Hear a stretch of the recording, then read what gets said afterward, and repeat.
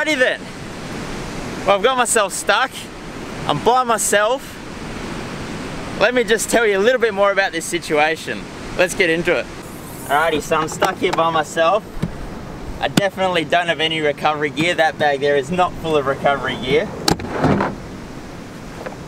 These are definitely not max tracks.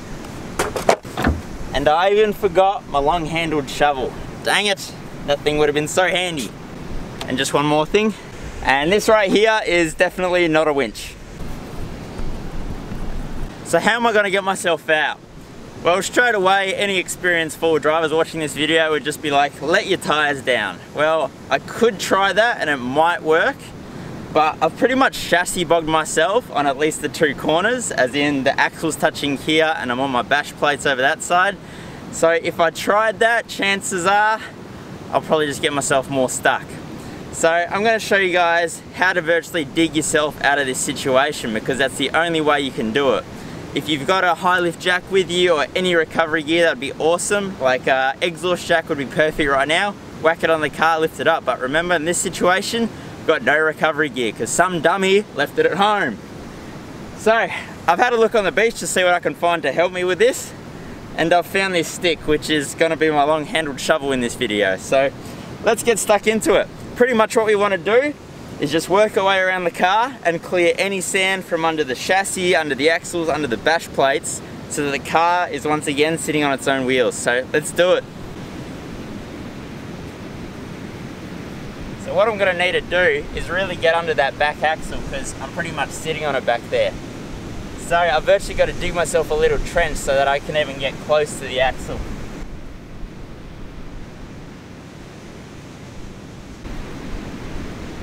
So there might be other stuff in your car that you can actually use to help yourself get out of this situation.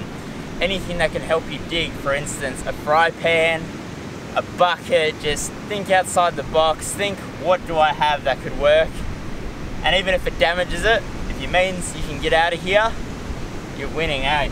Because someone might come past here in a couple of hours, could be a couple of days. So you don't want to just sit here spinning your tires, waiting for someone to come and help you. G'day, do you need a hand? Nah, all good. I'm just waiting for a mate. Thanks.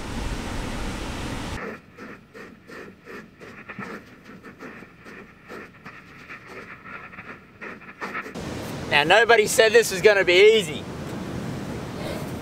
But you got to remember, if you're in this situation, it's only your own fault.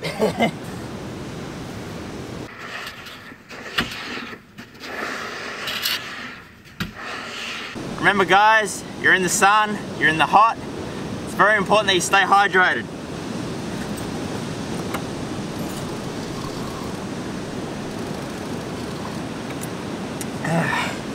Alrighty, well I've pretty much got this side done. Alright, so over the other side of the car, pretty much just repeat the exact same process. Dig away all the sand from under the axle.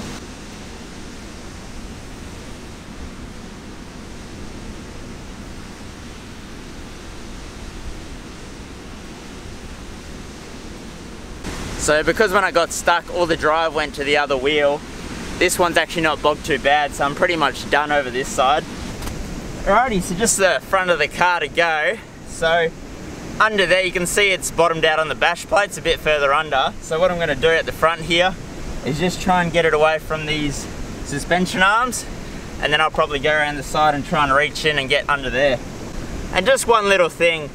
You may be tempted to try getting out sooner rather than later, but you're generally better off doing it later, because if you dig yourself out a little bit and then try and go, if you start spinning wheels, you're just going to dig yourself further in, which you really don't want to do. So you're best off just holding off until the very end when you know the car's completely suspended just on its wheels, not on the sand anywhere under the car.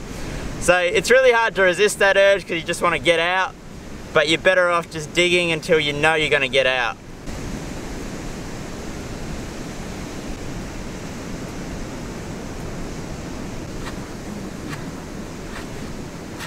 Alright, that's pretty much all I can reach from the front here, so down the side I go.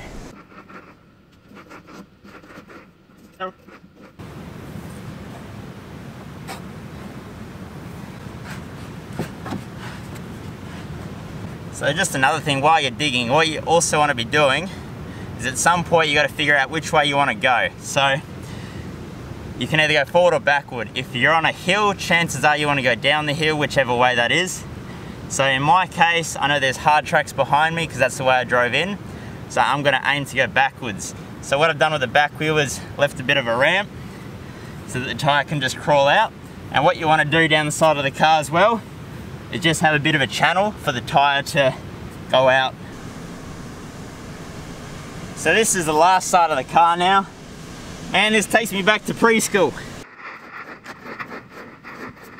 Alright, so now when you look under the car, you can see daylight on the other side. The whole way under the car, that's exactly what you want to see. That means the car's on its wheels, which is exactly what we want.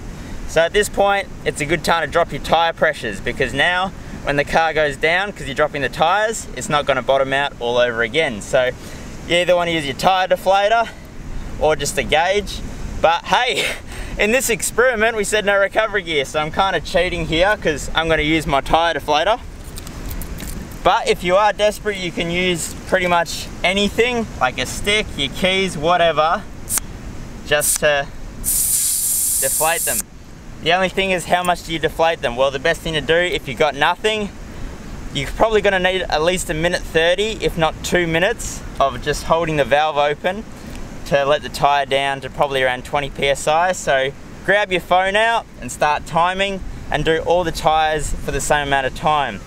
So it's really hard to kind of gauge how far down you should go, and it also depends on your tyre size as to how long you should really hold the valve open. But just guess, do the best you can. So what am I doing? Well, I'm going to drop my tyres down to, let's go for 12 psi. I actually usually run 12 psi on the beach. I just find it's a really good all-round pressure. Just one more thing, so that's 1.5 to 2 minutes if your tyre's at highway pressure. So if you've already dropped it, you definitely won't need to go that far.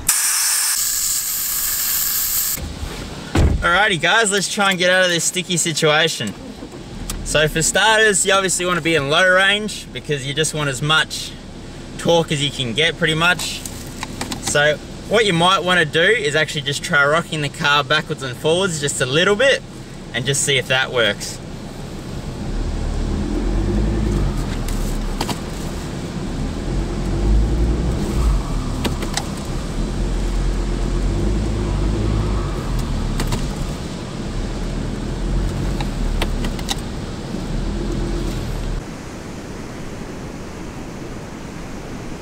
Alright, so the first attempt didn't go too well. I obviously hadn't taken enough sand from in front and behind the tyres, but it just really illustrates, if anything, how you can't rush recoveries like this, because if I just planted my foot, I would have just dug myself into an even deeper hole. So let's try again, see how we go. Low range, a bit of left foot braking, see if I can trick the LSD, and let's see if we can get out of this. Alright, I'm out, I reckon. So I've managed to go in reverse. Now I'm just going to go forward just to harden the ground a little bit more. Yeah, I'm out for sure. So I'm just going to harden the ground a couple of times. This may seem silly, but it means when I go for it, I can just give it the berries and just try and get out. Alright, here we go, last time. Alright, let's get out of here. Woo! Awesome. Let's just get stuck all over again, eh? Alrighty guys, I got myself out. But what can we really learn from this video? Well, for starters, your basic forward driving. Let down your tyres. Your car's gonna go so much further. What tyre pressure? Depends on your car, depends on your tyres. Personally, I run 12 psi on the beach, no dramas at all. Second thing, driving technique. If you start getting bogged, if you start losing momentum, just stop. Don't plant it, because you're only going to go one way, and that's not forward, it's down. So you don't want that. And the thing is, at that point, if you get out of your car and move a little bit of sand away from your tyres, let your tyres down a bit more, chances are you'll drive straight out of that situation. Another thing, recovery gear. snatch strap, a couple of shackles, make sure you got recovery points, a shovel. How good would a shovel have been in today's recovery? Would have made life so much easier. But there you go. If you get stuck on the beach and you got nothing to get yourself out with, no max tracks or anything like that, and there's no one as far as the eye can see, just keep digging until you can see daylight on the other side of your car, and then just drop your tires and you should be able to hopefully crawl yourself out of the situation. So there you go guys, hopefully you learned something today. Get out there and enjoy this beautiful coastline we got, and I'll catch you in another video. See ya.